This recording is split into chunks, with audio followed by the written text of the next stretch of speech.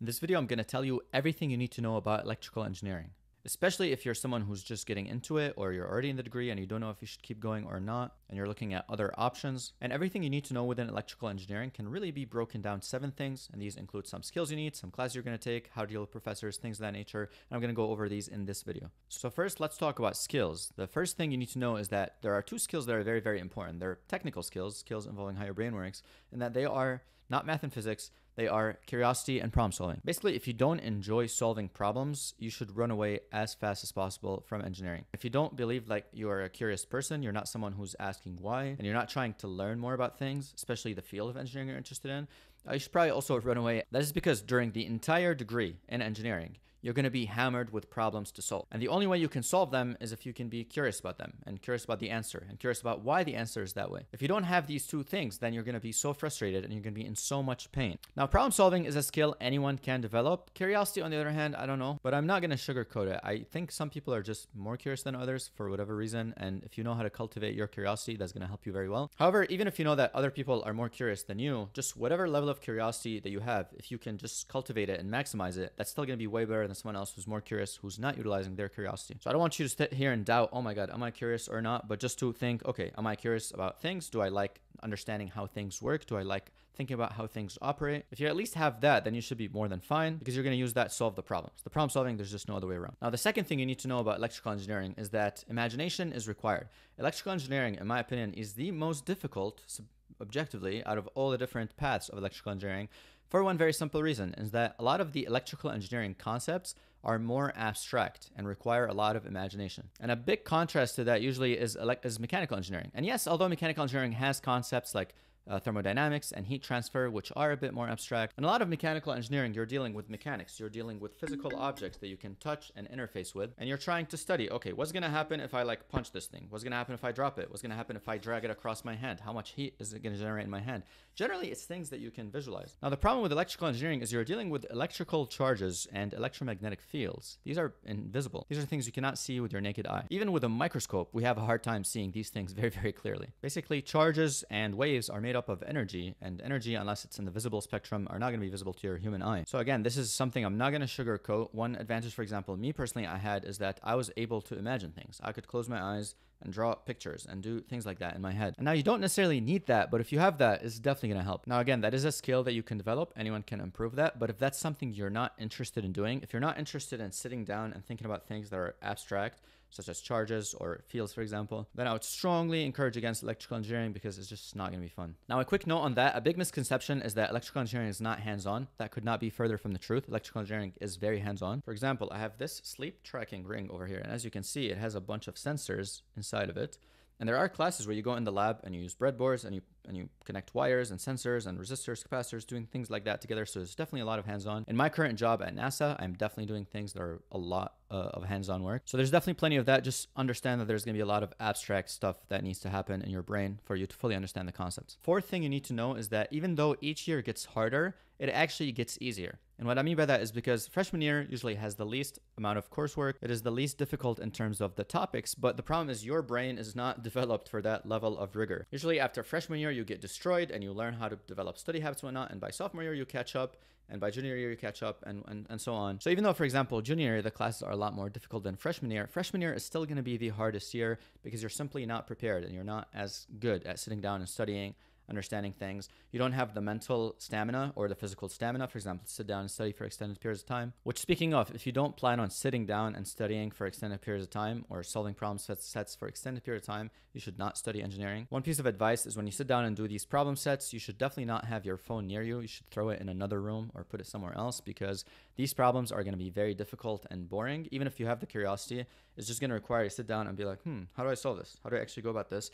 And you need to be bored and frustrated. And the human brain is wired in that there's a tendency where the moment you get bored or frustrated, you just grab your phone for a quick dopamine hit and you just go on Instagram or go on TikTok. So I will say that I'm very, very lucky, because I'm 27 years old. My generation did not have that problem as bad. When I was a junior in college, I did have Instagram and I did have like all these things next to me, but I would still put my phone away. I think now has gotten a lot harder, and the people who are really going to win are the people who can just put their phone away or learn how to deal with their phones. For example, I use an app called Opal to block apps on my phone during certain times. And there's another app called Jomo. It's a bit cheaper, probably more student friendly. But anyway, this is a little bit of a tangent, but yeah, you need to sit down and study. You need to sit down and do the work. If you're not gonna do that, then you're screwed. Fifth thing that you need to know is that there are a lot of subfields and there's a lot of different areas within electrical engineering that you can study.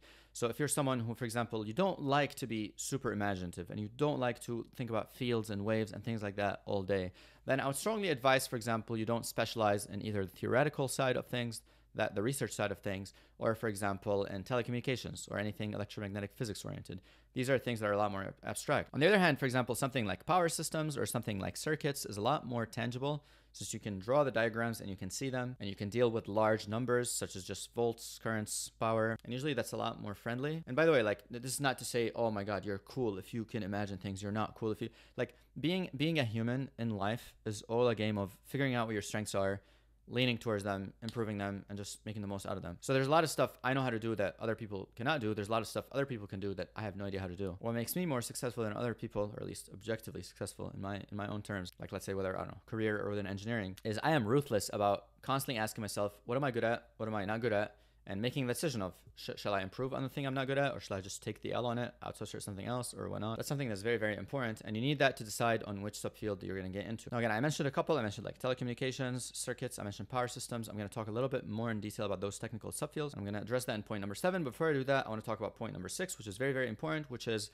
very often it's a lot about who you know, not what you know, but not because of what you think. There's this misconception that, oh my God, networking is more important than knowledge. And yes, while networking can help you get an internship and whatnot, if you don't know what you're doing, you're going to embarrass yourself in that internship. And yes, you can learn, you can pick up and whatnot. But I think it's really misconception that some people are like, networking is more important. It's more about who you know, not what you know. And I intentionally use that phrase to correct it. It's actually about both what you know and who you know. So you have 2 jobs to do in engineering school. One is to learn as much as possible about what you are curious about and what you would like to do with your life. 2 is to find all the other people who have either done that thing or are doing it right now and talk to them and learn from them and learn from their experiences. That's something I was always very, very good at doing, is I would always try to reach out to upperclassmen or professors or TAs, and I would literally just go and ask, hey, why did you decide to do engineering? Why did you do this thing? Why are you studying power systems? Why are you a professor in communication systems? Why are you doing research in this area? And it would come out of genuine curiosity. Again, point number 1 that I wrote, most important one, is people would see my genuine curiosity is I genuinely want to learn more about them and why they did that. And they would tell me, oh, I didn't do power because of this. I didn't do telecommunications because of that. So by the time I was a sophomore or a junior in undergrad, I already knew a lot more than probably like a lot of engineers who are like a few years into their career. And I even remember reading a LinkedIn post where some guy was like, oh, like, I don't know, don't do a PhD because you're gonna, I don't know, work a few years in industry to realize it's not for you. I knew industry was not for me after like one internship. Right? Because in that internship, I went and I asked everyone all sorts of questions. So there's 2 things that I did really well that I want you to do as well, is get as good as possible at what you do, learn all the ins and outs, learn the technical stuff, work on projects, do all the other stuff that I talk about in my other videos. But more importantly is leverage other people, ask other people for advice, ask other people for help. And you'd be shocked. Most people want to talk about themselves. Most people want to talk about who they are, what they do. And actually, I see students make this mistake all the time. Oh my God, this video is going to have a lot of rants, but I really think these rants are like the nuggets. A lot of people send me messages on LinkedIn all the time. And they're like, hey, Ali, long paragraph. This is what I want. What do you think? Like, I read that and I'm like, I try to help as much as I can. But then once in a while, I get a message on LinkedIn that's like, hey, Ali, I see that you were working on this antenna thing. Why are you working on this antenna thing? Or what is this antenna actually doing? And usually I can sense if someone's asking out of genuine curiosity or just kind of doing it for whatever BS reason. And I notice myself, like I have to stop myself and realize I'm like 10 times more likely to reply to that kind of message. And I had to ask why. And the reality is us humans, human nature, we like to talk about our work and we like to share more about our work. If you get 10 or 20 paragraphs each day from potential students telling you why they are special and they're amazing, most employers, recruiters, professors are a lot less likely to respond. Now, you can be angry about that and be like, oh my God, humans are so selfish. Like, they should take time out of their day and reply to my long message because they should be able to help me. Or you could work with human nature and understand that, okay, people like to talk about what they are working on, and they like to discuss the things that they're interested in, and people are seeking like-minded people, and you can just ask them about their work and then people are going to be a lot more likely to engage with you in a discussion. 7th thing I want to talk about is more technical. It's all the different careers you can have, and there's actually 15 careers that you can do within electrical engineering, and I want to talk to you about them in depth. I want to tell you all the technical details, which is why I went ahead and I created another video, which should show up somewhere over here. So you should go ahead and click that and watch it so you can see which subfield is for you. So I will see you over there. Peace, love.